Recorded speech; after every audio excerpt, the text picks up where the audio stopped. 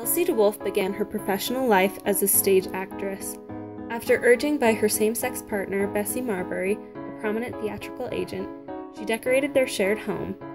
Marbury convinced de Wolfe to turn her talents into a business, leading her to become America's first interior decorator. Her motto of suitability, simplicity, and proportion was a far cry from the heavy and ornate Victorian style of the time. She later married Sir Charles Mendel, a platonic arrangement that gave her the title Lady Mendel. The following is a list that I like to call Lady Mendel's Top 10. Elsie de Wolfe introduced chintz to upper-class American society. It was previously thought of as an inexpensive and contrived fabric before she brought it into her garden rooms. Her abundant use of it in her designs earned her the nickname of the Chintz Lady.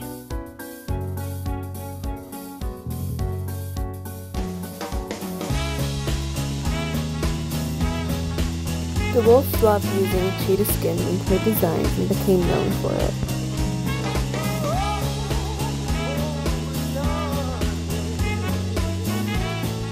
She frequently used mirrors to expand a space, including mirrors with images. She also claimed to create the first mirrored fireplace.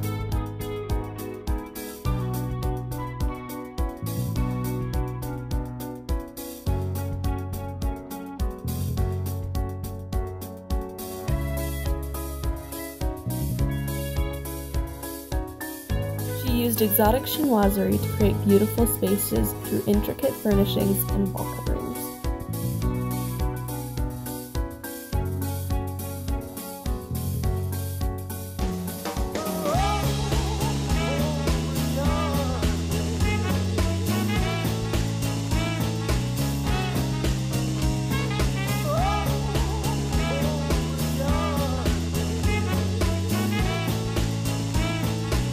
She loved her dogs and had a pet cemetery at her home in France, with each headstone reading, "The one I love best."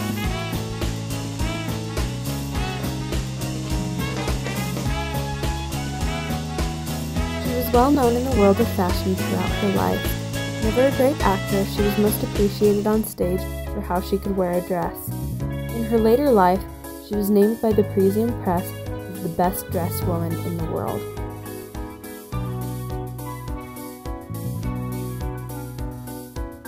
18th century French furnishings and French proportions created the light feeling she strove for in her spaces, especially when paired with a coat of white paint.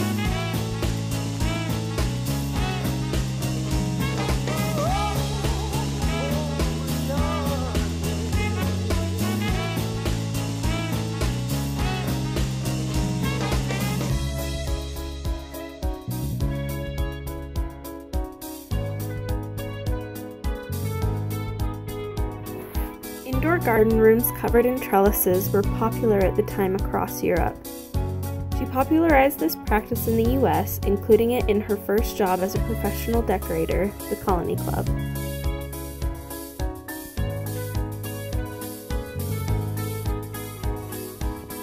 Her passion for fitness led her to practice yoga and even become known for doing headstands in public.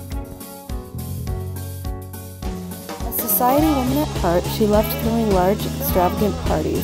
Her biggest and most well-known soiree, complete with acrobats, clowns, tightrope walkers, and a pony performance directed by Lady Mendel herself, was the circus ball held at her beloved French home, Le Trianon. This series of images is of actress Holland Taylor and designer Mario Botta reenacting scenes from Lady Mendel's life. De Wolfe's influence is seen throughout the world of design through the decorators that followed her. This includes, but is definitely not limited to, the Prince of Chintz himself, Mario Botta, Tony Duquette, whom she discovered, Albert Hadley, Charlotte Moss, Peter Rogers, and Mark Hampton. I even noticed some possible Lady Mendel inspiration in this year's Pantone colors of the year, Rose Quartz and Serenity.